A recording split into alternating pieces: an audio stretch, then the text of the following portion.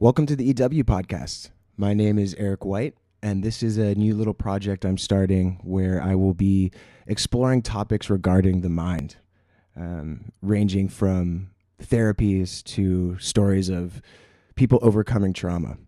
And that's the kind of story we actually have today. I'll be talking to my friend John Russell, who goes by JR. In this podcast, we talk about his work as a professional photographer. We chat about his photography company Perspective, where he takes aspiring photographers on trips around the world, like summiting Mount Kilimanjaro. They also do work with children in Cambodia who have been rescued from sex trafficking. We get a little bit into that.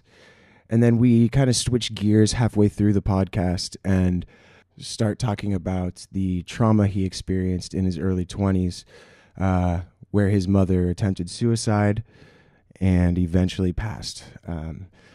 I really love JR and I love his story, and I think it does a great job of showing how a person can take an event in their life that is on the surface very negative and very sad and tragic, and ultimately make it work for them and make it something that they use in their life to do great good. And just a couple of notes about the podcast itself. I do apologize for the horn sound that you'll hear intermittently throughout this. I didn't anticipate how loud this train would be that passes outside of our apartment, but you can definitely hear it. It's a little distracting, and I apologize for that. Also, I will be posting links to JR on social media and his online presence on the blog. You can go to www.theewpodcast.com and find the post with this podcast, and there will be the links. So, yeah, without further ado, here is my conversation with JR.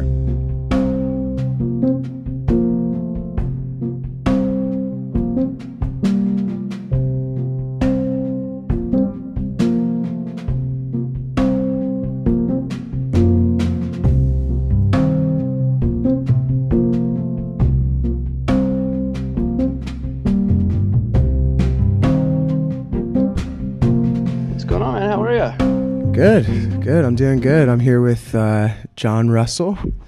How you doing? I'm good. Thanks. Nice, man. Thanks for taking the time to chat. Yeah, no, my pleasure. So I guess just a quick little background. We met at Lightning in a Bottle Music Festival, kind of serendipitously. And I think I really connected with you. I was doing video stuff then, and we just got to chatting. And so when I started thinking about this podcast, kind of your story and, the things we talked about there at LIB were something that I thought would be an interesting topic to discuss. So, yeah, thanks again for talking to me. Yeah, thanks for having me on. So can you just give a little background about what you do with your photography, like your day-to-day kind of, and who you are? Yeah. Name's John D. Russell, professional photographer and digital media marketing professional. I'm based in Manhattan Beach, California, basically a suburb of Los Angeles. And it's been an interesting journey doing what I do. But I primarily shoot stills and video for small, medium, and large-sized businesses throughout the world, telling their stories, capturing the essence of their brands to help communicate and sell their products and services. So my client list includes Toyota, Ford, Skechers, here in the U.S. and abroad, companies like Mind Valley, based out of Kuala Lumpur, Malaysia, a couple resorts in the Caribbean, and so I've got clients all over the world. But I basically help them with their digital media content creation, and in some cases go as far as helping with strategy and some other things. So a bit of a serial entrepreneur. So I've got a couple things going, but the commonality in all three of my businesses is photography, visual media. And you're self-taught, right? Is that correct? Uh, Did you go to school for photography?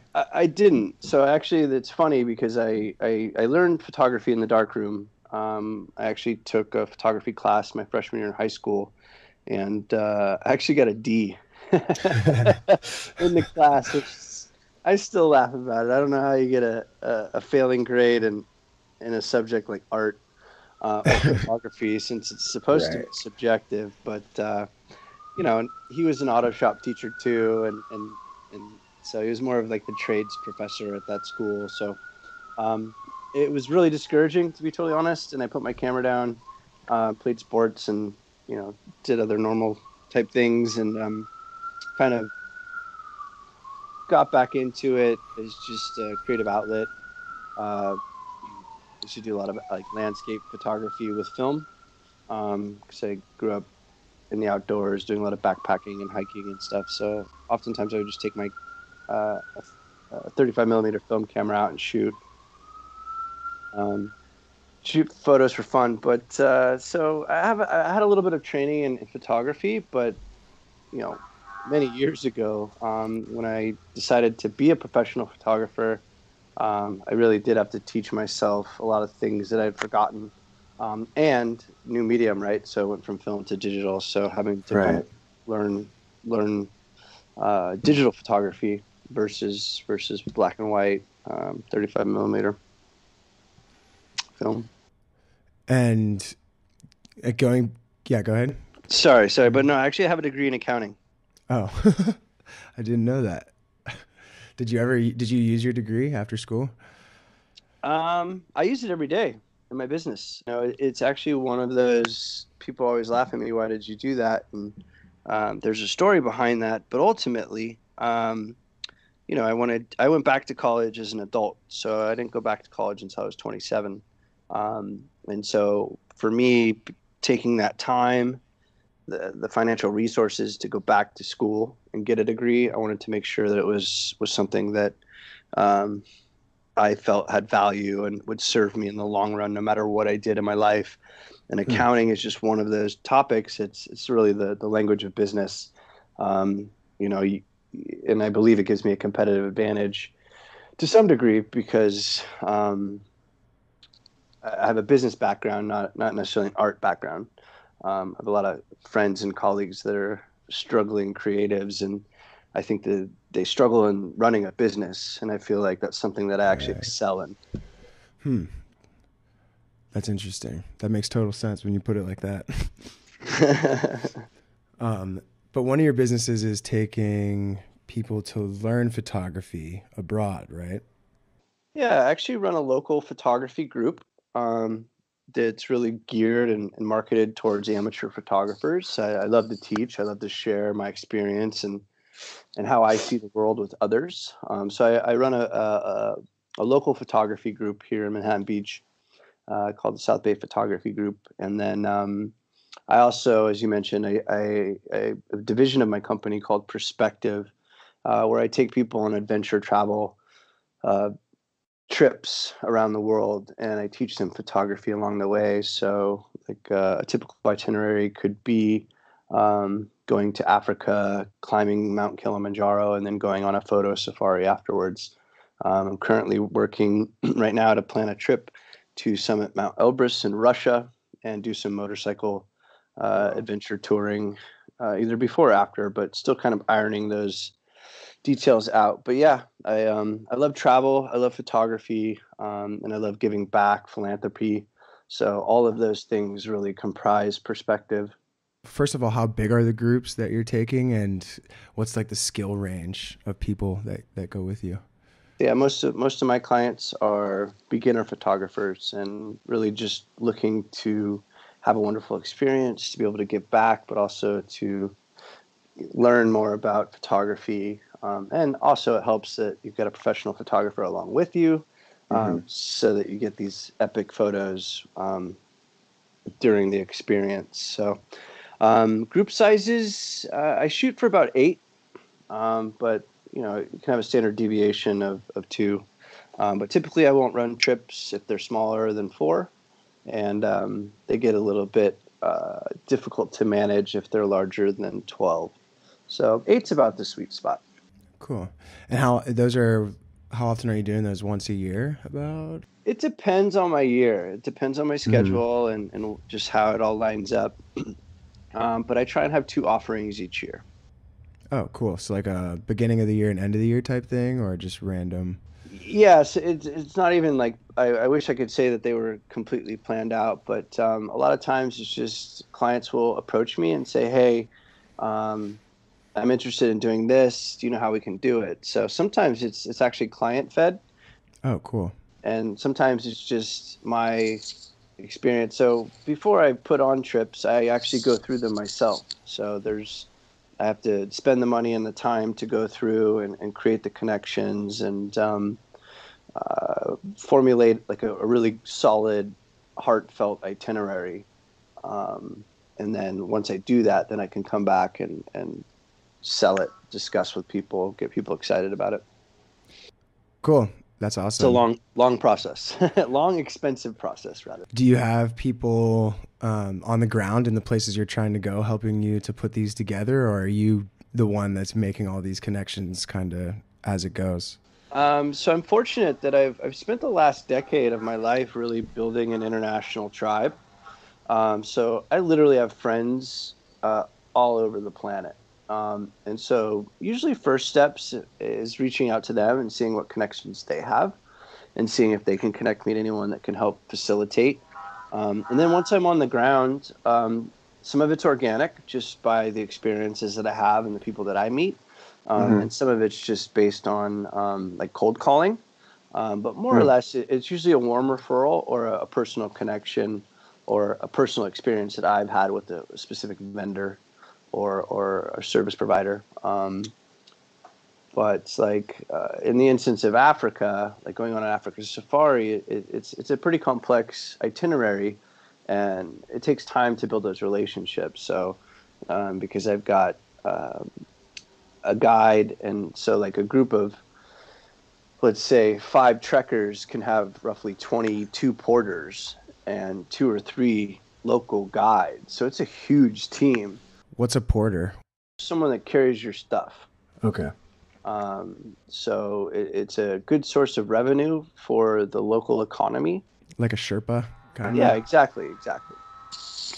But and then there's a whole another aspect for the safari. I have to hire guides. I have to hire vehicles. I have to make sure that park fees and taxes and everything's all paid for and covered. So there's a lot to it. It's not an easy venture, but it's for me it's more Is a it, labor of love. do you ever find like situations when you're out there traveling and on these adventures that things are maybe more extreme than participants have signed up for? Is there ever a situation where they're like, "Oh, I don't know about this," or is it everything pretty well broadcasted up front? And Yeah, I'm big on being clear and about expectations. So Mhm. I'm very clear about what they can expect, and I make sure that they're as prepared as possible for what they're about to encounter. So um, I recently just partnered up with a friend of mine. We're doing vintage motorcycle tours in India, and I was just there for 5 weeks. And my role in the company is to handle the experience capture element of it. So um, our competitors in that space, their experience capture is limited to a motorcycle guide with a cell phone.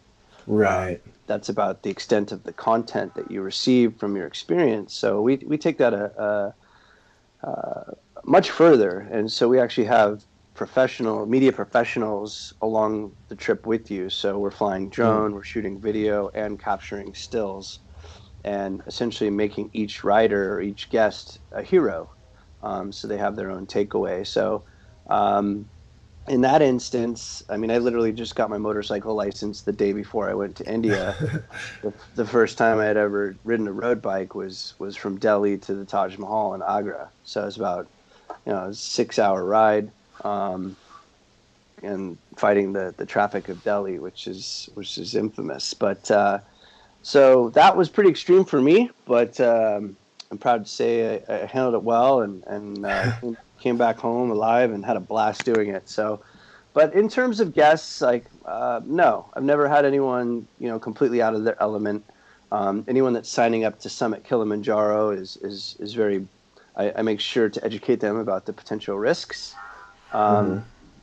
and consequences, and kind of as a kind of a backup, I require all of my clients to have travel insurance and extreme travel insurance that makes sense for the activities that we're doing. So, That's a real thing. Extreme oh travel yeah, yeah, yeah, insurance. yeah. So for Kilimanjaro, it's because you're summiting a mountain that could kill you essentially. There's a specific rider or type of policy that will cover the insured for scaling mountains over a specific altitude. Hmm.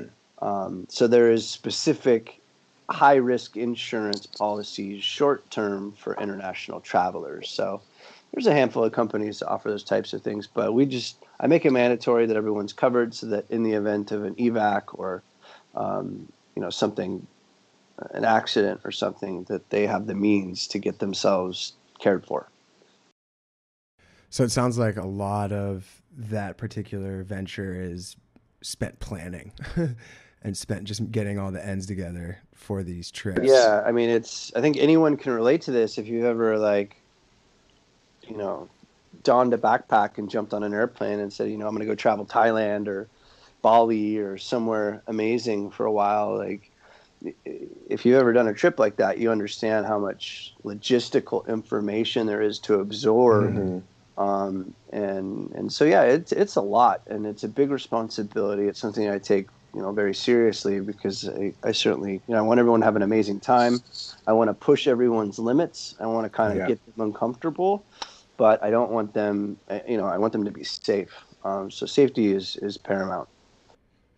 Right. And you're not exactly doing anything that's like so ridiculously extreme. Like Kilimanjaro is it's one of the tallest peaks, right? But it's not an intense climb. Like I think we were talking about how you're not necessarily like bouldering or anything at any given point. Yeah, Kilimanjaro is what I would call a long hike. It's not technical. You don't need to wear crampons or ice axe. You don't need to necessarily be versed in self-rescue. You just need to be physically fit and able to walk for extended periods of time in high altitude environment over the Mm-hmm. course of multiple days. So in that case, no, but riding a motorcycle in India, True. that can kill you. So but it's like getting in your car at home on the 405 can kill you. So it's all, we take the steps to keep everyone safe. But undoubtedly the trips will become a little bit wilder and wilder. Like upcoming with Russia, we've got Elbrus. The plan is to summit, and then we're going to ski and snowboard down. Um, Whoa. and then from there, likely jump on some motorcycles and do some adventure touring and camping. So like those things are inherently risky. Yeah. You know, I have my eyes on Aconcagua in Argentina, which is, I think it's 21,000 feet and change. But that's a big technical mountain, and Hmm. everyone will need to have specific training.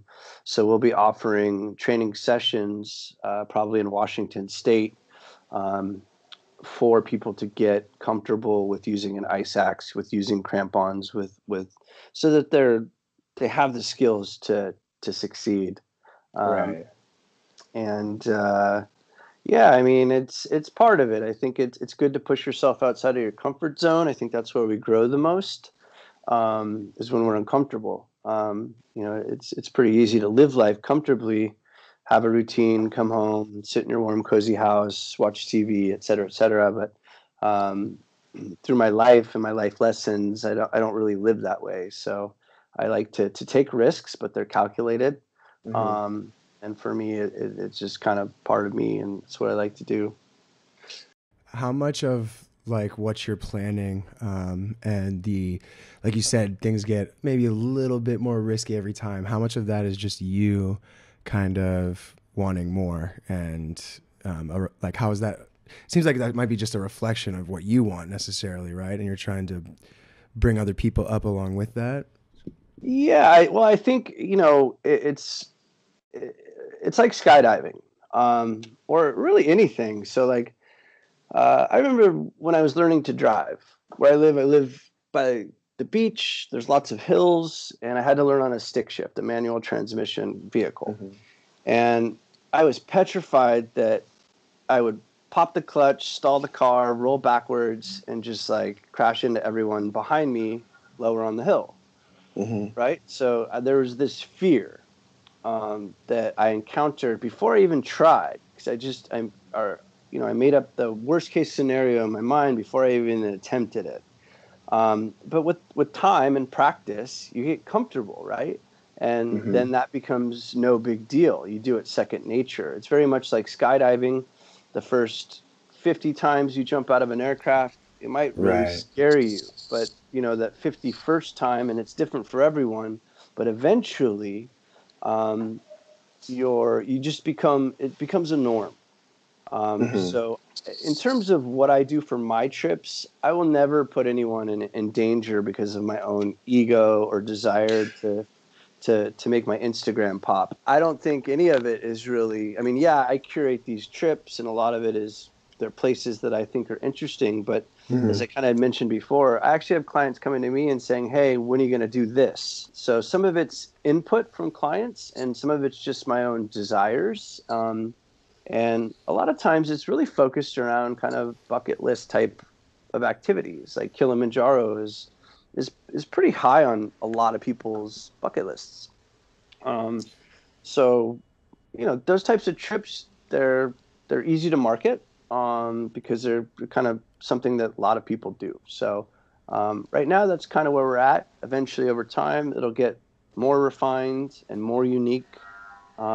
My goal has ultimately been to build trips that you can't really just Google, because that's I like there's already those service providers that do those itineraries. Like I don't want to compete with that, so I don't. So everything that we do, um, and even the Africa Safari, I have my own spin to it. So there's certain things that you could only accomplish going with us versus any other outfitter, and that's because of the relationships that I've invested time and energy and nurturing and getting these cool experiences together. So um, And there is also a philanthropy side to the trips as well, isn't there? Don't you spend time doing some sort of effort? yeah, that's always been the intention. So as a photographer and a storyteller, um, I've worked with I work with an organization in Cambodia called Sanoa that their mission is to stop human sex trafficking in Asia and Cambodia specifically. And they're actually based in Orange County. But I've been to Cambodia and I've seen the safe house rather, and I've met some of the kids that have been rescued, and they're under lock and key and protected, and they're taught life skills so that they can enter back into the world with a skill set, so that they don't fall back into poverty, and essentially pushing them back into um, slavery, if you will. And Mm-hmm. they've taken a further step where they've created kids clubs in impoverished villages, and it's free. And these kids can come and learn. And if they stick with the program, they're even offered financial assistance to keep going through school. Because in a place like Cambodia, it's up to the teacher whether or not they want that kid in the class. And oftentimes, unfortunately, those teachers take bribes. So in Africa is it's unique, but I've been there and working with the school that just caters to an oppressed village on the island of Zanzibar. And it's so yes, we try and have a philanthropic component to every excursion. My goal is to give back to the economies that we're visiting. Mm-hmm. It's very easy for tourists to take, even though we're support with our money. But like a lot of travel tourism is just you go and you leave. You don't really leave your mark. And so we're really trying to build relationships with organizations in the spots that we travel to give back. And that could be photographers on the ground creating content and telling stories so that they can leverage said media assets for their own marketing purposes. It could be something along where we come back and curate a gallery and have an auction, and then that money is donated to the organization. So every organization is a little bit different, and it ultimately depends on how much time we have.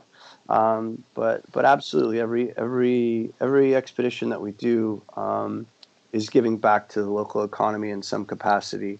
The more that we build up, and the more trips that we're doing, and the longer that we're doing it, we believe that we'll make a better impact. But there's things that I strive to do, like bringing technology um, to the masses, especially in poor rural villages. The challenge there is connectivity. It's one thing to have a computer, but if you can't connect to the internet, um, it becomes not a handicap, but you're not leveraging technology to its full potential. So there's with things like Fiverr and Elance and all these crowdsourcing platforms that do decent work or good work at a low price point, uh, I think is really a wonderful thing for the quote unquote gig economy that's emerging. Uh, and I think it's a wonderful way to help um, people, teach them skills, teach them how to use design tools, teach them how to use Photoshop, teach them how to create a logo, teach them how to build a website, teach them how to, you know, what social media marketing is all about. These things are that you can teach them, and not only that, with the access to the internet, you can learn a lot more than you ever could before about all of these topics. Right? YouTube University is an amazing platform for people to learn and about certain skills or trades. And so I think one of my missions is to bring technology to some of the places that we go to empower these people and give them more opportunities to make money and support their families and grow their local economies. Um, so but it's a long-tailed. It's out there, But I'm working with a company right now on this Russia expedition, and they're currently in Nepal distributing 40 computers that were donated by Microsoft. So, baby steps. We're going to get there. We're going to make a big difference. We're halfway through the hour already, and I do want to spend time on your mother and how your trauma that you went through, because I think that's like one of the most interesting parts of your story is how you've been able to do all these amazing things and help all these people discover photography, help people in other countries improve their lives. And it's all from this foundation of pain that you have dealt with and learned from. And I just think that's super powerful. Yeah, it's an intense story. Yeah. And I think, my takeaway, well, and I'm still learning and still growing and still fighting the fight, but, it's a journey. It's not a destination. But ultimately, I think traumatic incidents and events in your life are usually the impetus or the catalyst for massive change. And that's, you're pushed to your limit, and it really makes you reassess your life and what you're doing and what's important to you. And so I feel like I'm fortunate that I learned a lot of those lessons earlier in life than most. So yeah, it's a long story, but so my mom raised me. She was an amazing mom, extremely supportive. When I played sports, she was at every game. I mean, she was that mom. She was always there, leaving work early, and just always showing up for me. She was very supportive and wonderful. But my father was never around, and I don't know that it bothered me so much in high school or whatever. But when I went to college, I was having some trouble in my life, and I was just feeling a bit lost, and I don't know why, but just harboring a lot of anger but it was deep stuff that I didn't even really know was there, that started to surface in my college years when I first went to college. And so one year, I think I don't know, about 21. About 21, I asked my mom to find my dad because I just wanted to meet him, and ultimately she did, and they reconnected and started dating, and it was all a bit odd. Um, but ultimately, that didn't end up so well. My dad was taking support from my mother financially, emotionally, living together, and meeting other people on the internet. So I found out about it. I asked my mom, basically, like, we need to, this isn't okay. He's taking advantage of you. Like, you need to tell him to move on.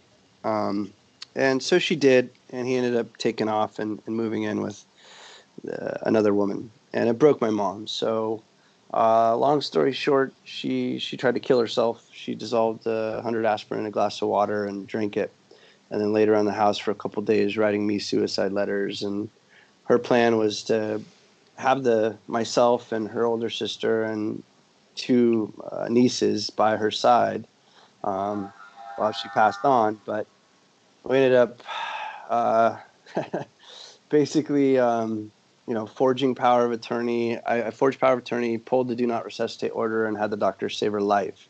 And it kind of backfired, and she was angry about it because now she had to answer some really difficult questions from some people that she loved very much. And she was suffering from clinical depression. So I don't even know that it was my mom actually doing those things, but she was clinically depressed, diagnosed, and just really struggling in her own right. And she felt like that was the answer for her. And I was 21. I was a kid, and reading those letters from what I thought was the one person that always had my back, was tough. I felt crossed. I felt a lot of things, but I did the right thing, and I hung in there, and I became my mom's primary caregiver, and just took care of her, fed her 3 fresh meals a day, from scratch, and just nurtured her back to health. Unfortunately, the stunt put her in end-stage liver failure, so she needed to get on a transplant list. So we got her on the transplant list, and unfortunately, it's just a waiting game because when you sign, unfortunately, there's not a lot of organ donors relative to the people that need organs. So it becomes a waiting list, and then they have to create all these like metrics or algorithms to determine who qualifies based on, like, basically you can't be too sick, but you have to be sick enough. So it's a very small window where you can qualify for an organ. And we waited. We waited a little over 5 years, and my mom slipped into a coma, and I begged the transplant coordinator at UCLA to transplant her, and they did. She was 49. She had 2 master's degrees. She didn't drink or smoke. So my argument was, if you're going to give anyone a second opportunity at life, it should be this woman. She deserves it. And they did. They transplanted her, and she woke up the next day, and it was all pretty surreal, pretty intense.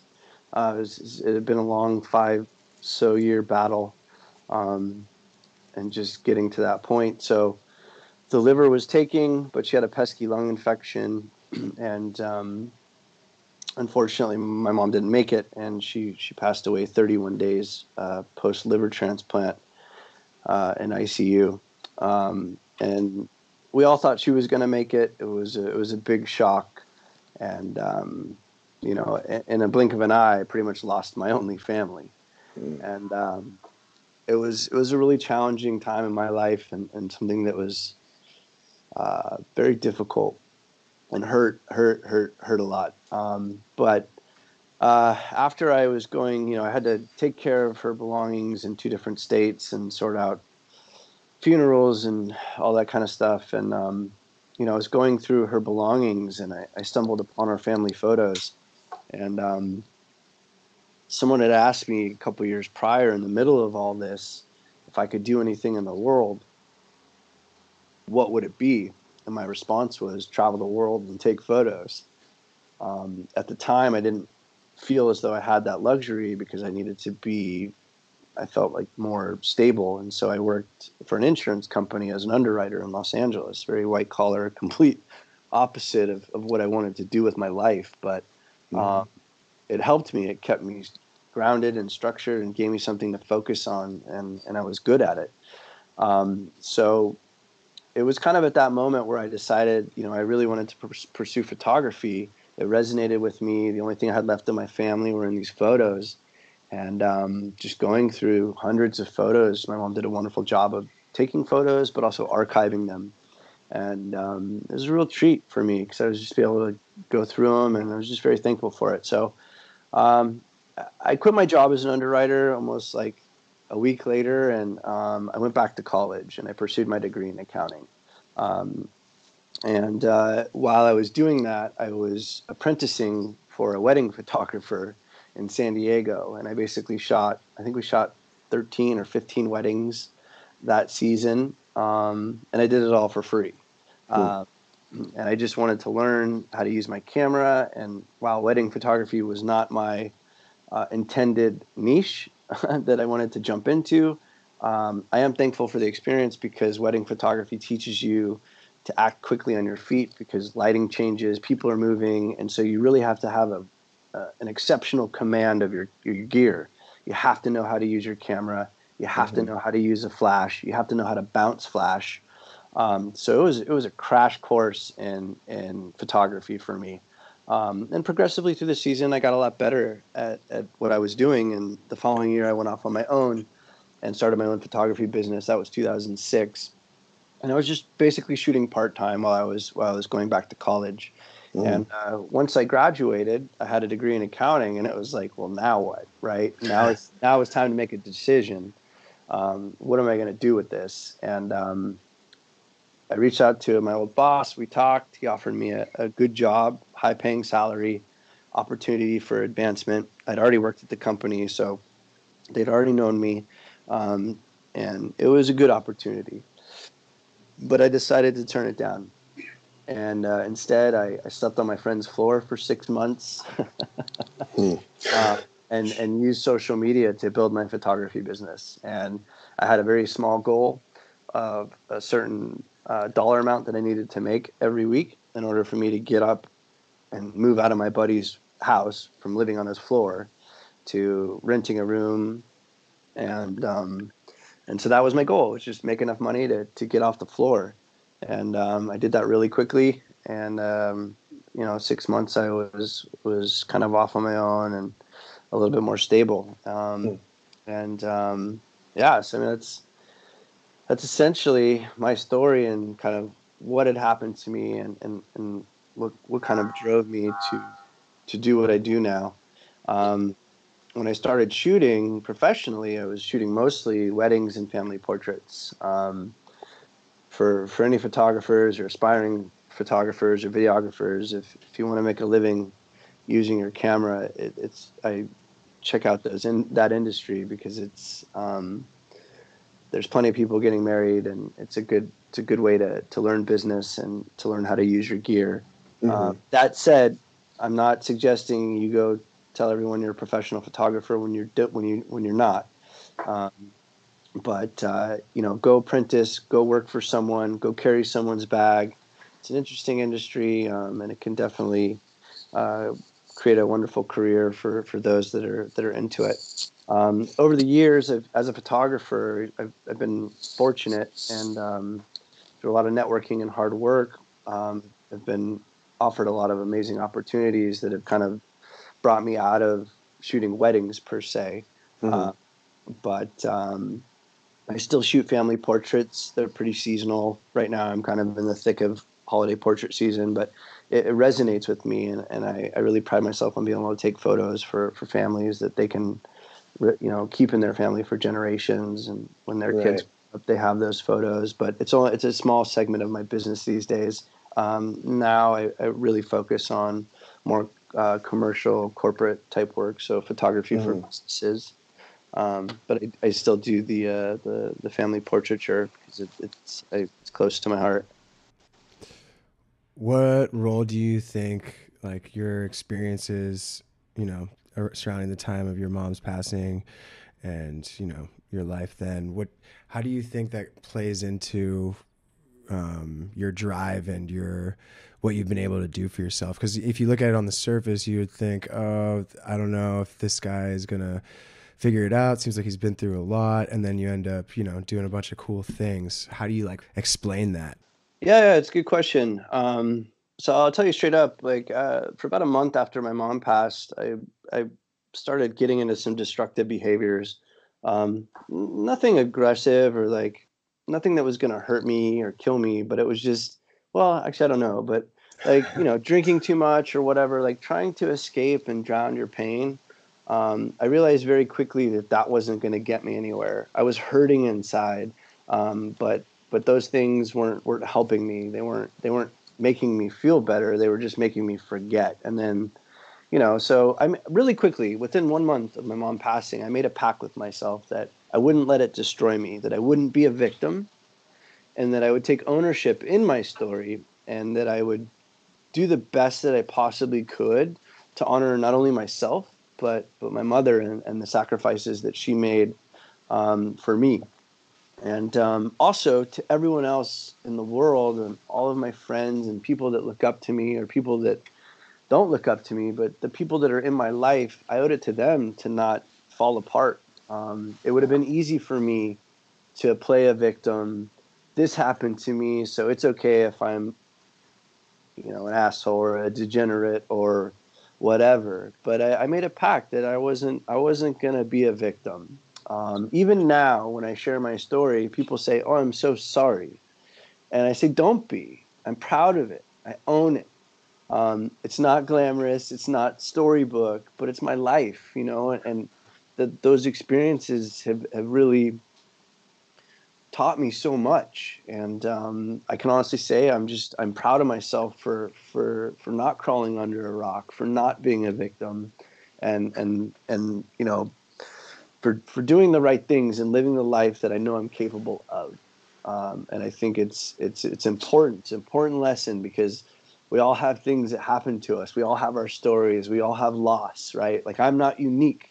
My story may be unique, but my loss is important to me. But it doesn't mean that anyone else's loss is less important. It's equally important.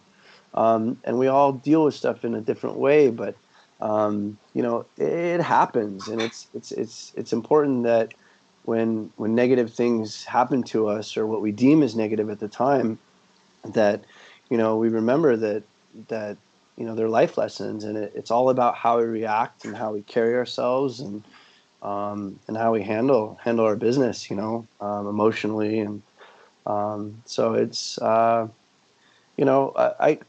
good friend of mine, when I was going through all of this years ago, he said thank you to me one day, and I was like, for what? What are you talking about? And he said, thank you for showing us how to handle this when our time comes. Hmm. And I was blown away. I didn't think anyone was looking at it like that. I wasn't even looking at it like that. I was just trying to get through each day without, you know, it was just soul crushing event. It was just a really tough chapter in my life, and surviving and just getting through each day was hard enough. And for someone to approach me and say thank you and basically tell me that you just showed us how to do this with style and grace is I still don't even know what to say to it. But I think it's an important comment because, and he's so smart for saying that because he understands that it's going to happen to all of us. With life comes death, right? We're all going to die. And everyone that you love is going to die. And that's a very dark, sobering thing if you look at it in that fashion, but it's also a beautiful thing because it's a good reminder. It should be a good reminder that the life truly is precious, and we don't know how much time we get. We can't predict it. And so whatever you want to do in your life, if you want to go climb Kilimanjaro or jump out of airplanes or ride a motorcycle in India, now's your time. Now's the time to do those things. And you owe it to yourself and everyone around you to live to your full potential. And if you have dreams, don't squash them. Go get it, And oftentimes it takes these radical events in our lives to give us that perspective. Right. And it's kind of unfortunate but it's also a beautiful thing. And when I see other people living their lives and going through these traumatic events or experiences that have shaped them, I have the utmost admiration and respect for people that put themselves out there and go after what they want. Because I think it's important. I think a lot of people, they don't do what they want for one reason or another, and they end up regretting it. And I'm a firm believer that regret alone can kill someone. Um, Mm-hmm.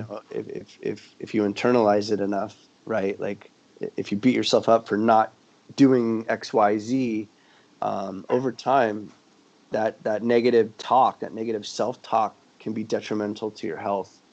Um, it changes your frequency because it's not about love and compassion. It's about regret and fear. And being able to separate those things and go one way versus the other is, to me, a wonderful ability. If you can just, it's like doing the shadow work. It's hanging around Right. in the dark space and finding that light. Um, because a lot of times it's inspiration. And I know you're an artist, and a lot of artists historically throughout time, they come from a place of pain, and it's a whatever their medium is, a vehicle for expression. Thank you for committing to sharing your story and everything. I think that's really powerful for anyone who might be, dealing with a loss of any kind. But was there something during that time that you were doing specifically? I know you said you made a pact with yourself to not become a victim or let that steer your life. But was there anything else that you were doing at that time besides, promising yourself that? Were you going to therapy? Were you meditating? Like, It really wasn't. I mean, for me, it was going back to school. It kept me focused. Mm-hmm. There was something that I needed to accomplish. Right? It was goal oriented. So I set a goal. I'm going to Mm-hmm. graduate college. I'm going to pick a degree that's going to kick my ass. It's going to be hard. I'm probably not going to love it, but I'm going to do it. Um, and so just that commitment to myself to finishing college and studying something as challenging as accounting, it's hard. I spent a lot of time studying. So just keeping myself occupied with positive things. School Mm-hmm. helped me. School helped me with my confidence, with just giving me something else to focus on that was positive. And Mm-hmm. then I was able to like really just, I didn't really meditate, but like gratitude, right? So being grateful for the shitty thing that just happened to me so that I had the opportunity to be in this spot to potentially change my life. Like I went from a life that I like didn't hate, but I was miserable. Like I was struggling with a sick parent who was depressed and challenging, Mm-hmm. and um, I was working at a job that I didn't really love, and so my life track was at that time was rough. Like it was hard to get out of bed in the morning. I really had a lot of challenges, and I was young, and so to have this huge traumatic event happen, which was terrible, but like the silver lining is, I mean, I basically got to start my whole life over. I got to Right. now focus on myself and my dreams and my wants. It wasn't taking care of my mother or worrying about X, Y, Z. It was like, okay, now is my time. Like I put in the work. I have no regrets. I showed up as a good son. I did everything I could possibly have done. So now it's my time. So but being grateful for the experience, Mm-hmm. being grateful for the loss, being grateful for my mom, like all of those things. So just like really, I don't know that it was just like it was practicing gratitude and just trying to switch my frame of mind and just Right. more forgiveness, more love, more compassion for myself. when did you start being so open about it? Has it always been that way? Because I wonder if maybe that's also been a reason that, or a cause for you dealing with it is your openness to talk about it with other people. And That's a great insight. And I guess, yeah, that probably is part of my therapy because I don't mind sharing my story. If someone really wants to know and is willing to take the time to listen, I'm happy to share. Because I think so. I have a friend, Lisa Nichols. She's a world-renowned motivational speaker, and she says that your story doesn't belong to you, and if you keep it in the dark, essentially you're doing the world a grave disservice. So, in essence, like all of those trials and tribulations that we all experience need to be shared, need to be communicated because we're all going through very similar things, right? Like most of us at some point or another is going to experience loss of someone that they love tremendously, that's had a huge impact in their life. And it's going to create a hole, right? But when you feel like you're on an island and you feel like you're the only one going through that, it's a lot harder to get through because you don't have support. You don't have inspiration. So, I think Lisa's advice there is be proud of your story and share it, and so that it'll inspire others. So I don't like for me, I'm sure it has helped me communicate and process everything. And if I'm completely honest with you, like I I'm still processing, right? It doesn't ever go away. It's not like I'm done with this. Like life's Right. good. Like holiday seasons can be challenging for me. But my mom's birthday is 5 days after mine. Mother's Day falls right before or after, like within a week of her anniversary of passing. So like I'm constantly tested with the dark feelings, right? The sad, the pain, the anger. But every year it gets better, and I never went to therapy, although I was encouraged to by several people throughout many years. But I didn't like I didn't intuitively I didn't feel like therapy was going to help me because I already knew what was wrong. There like I went through this tragic thing. I was exposed, but for me, like I just talked myself off the ledge, I guess. I mean, if I can be totally honest with you, I carried a lot of guilt for the first few years after she died because I had asked my mom to find my dad, which happened to like kind of get all of this going, right? But after a few years, I was beating myself up about it, and I was like, I just came to the fruition where I was tired of taking the fall for that. And B, I just came to be really honest with myself and say, look, she was a grown woman and she made some poor choices, but those poor choices aren't your fault. Um, she didn't have to do that. And because you asked them to connect doesn't mean that you're responsible for the outcome. She's responsible for the outcome. And she was in a place where she was hurting and she was in pain and she was doing what she thought she needed to do. But as an individual, and that's a very individual decision that has nothing to do with me. So it took me a while, but I came to the like accepting like it's okay. Like we all make mistakes. I don't hate her for it. I'm not mad at her for it. I love her to death. I'll stand on any mountain and scream she's the best mother in the world. In fact, I took a rock with where we buried her information, GPS coordinates. I basically carried a rock up Kilimanjaro. Awesome. And took her with me. So I'm extremely proud of my mom. I'm very much who I am because of her, and it's all good. So I didn't have any like professional help. I just it's just something that I knew was right. And fortunately, I've had a lot of good support, a lot of good advice. And just people that love and care about me enough to listen and also share their vantage points. And I guess the cumulative total is I was able to kind of get through it in a more in a positive light. So, but if I'm being totally honest with you, I'd say I that's me. Those are my choices. we're at the end of the hour right now, so I guess I just would like to close with maybe like what kind of advice would you have for someone who's maybe dealing with something but wants to pursue their dream? How do they get past that? And Yeah, I think that it's a good question, and I guess if I could have gone back, knowing what I know now, I probably wouldn't have stayed at that underwriter job. I probably would have left and started doing what I wanted to do, because now I know that life happens no matter what. So if you're always waiting for something to be finished, to the next chapter, like, it's always going to be something. So you just need to start now. So whether that means keeping your full-time job, dealing with your sick parent or sibling or relative, and doing your side hustle,